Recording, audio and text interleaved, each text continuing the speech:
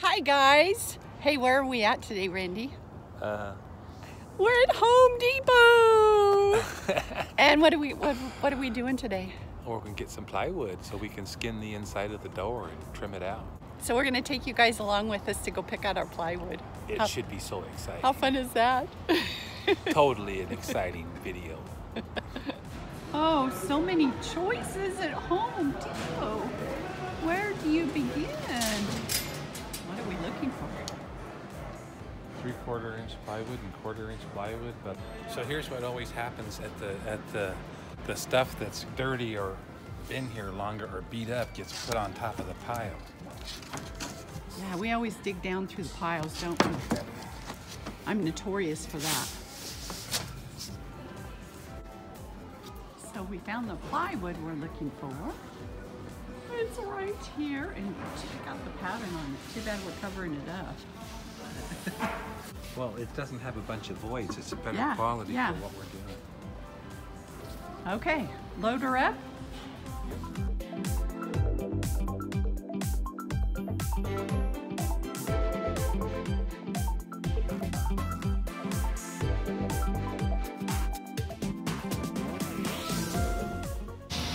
We're going to make filler pieces. Right.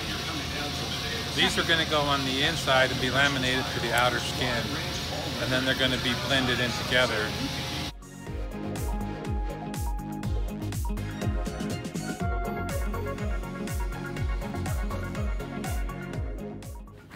You know what I'm most excited about?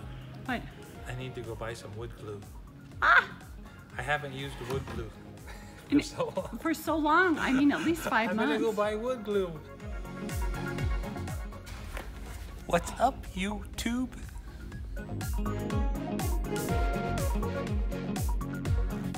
Hey, people, a thought occurred to me just as he was marking out those circles. It doesn't all have to be glass. It could be, the circles could be another media.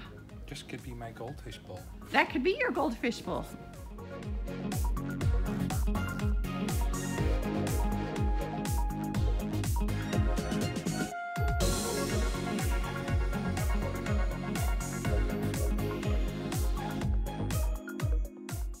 What's up, YouTube? Okay, I'm fixing the inside trim piece for this door, really, and it's confusing. Some people have looked at it and go, oh, pretty grain and so on, but it is going to be painted white or whatever color we choose in the end.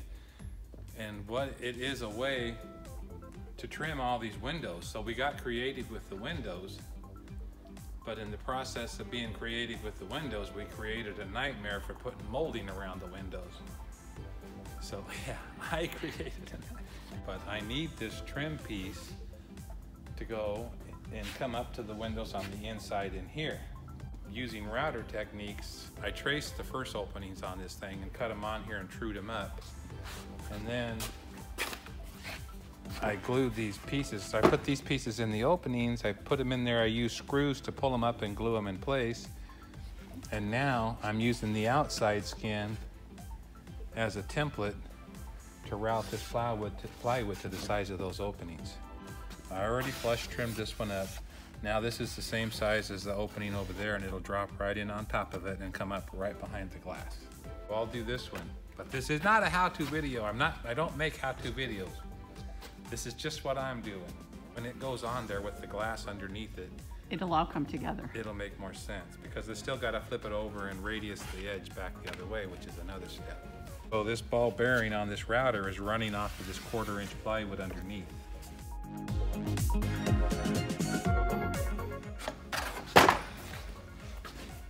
So this one is done and this one is done. And here's what he's talking about. That is all getting trimmed off, correct? Right, because I couldn't make this pattern be perfect. Match up with the other one in the slot in the holes in the door, so this is the way I did it. All right, so now maybe this makes more sense that we've got these all trimmed flush with these openings, because we got these openings by tracing that before we started. then we filled these voids. Anyways, that's how we got to this. And the whole purpose of this is this will drop in here. And there's a gap in here for the double stick tape and for the glass to fit in there. And when it's all installed, then this will pinch it down from the other side. Right? You are so smart. But this is paint. This is going to be painted. That's why I wasn't worried about using these screws. But I took the screws out, and now we'll go back in there with wood filler and we'll fill those holes. And I'm also going to radius these edges so it softens the edges. So that's what we're going to do now, is radius the edges. These are the roundover bits. So we can put whatever one of these radiuses we want on the top edge now. On a great big open thing like this, we can use this big one. It'll look great.